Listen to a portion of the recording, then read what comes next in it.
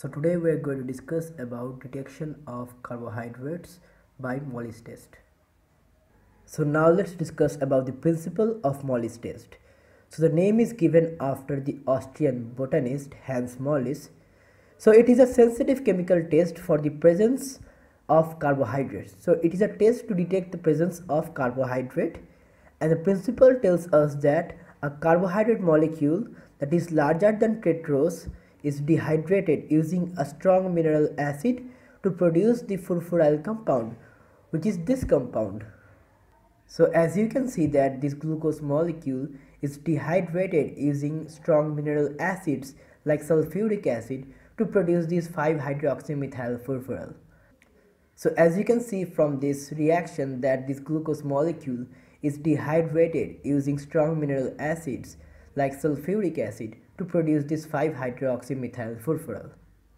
So in normal scenario, a furfural compound contains 5 carbon atoms, but in this product we have one extra carbon atom as hydroxymethyl chain.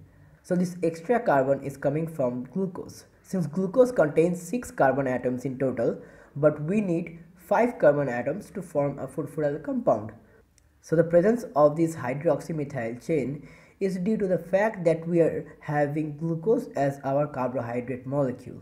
And now this 5-hydroxymethyl furfural reacts with 2 molecules of alpha naphthol or any other phenol, resorcinol or thymol to give a purple colored complex. So the production of this purple color proves that our sample contains carbohydrate. So the reaction between the 5-hydroxymethyl furfural and these 2 alpha naphthol is a dehydration reaction.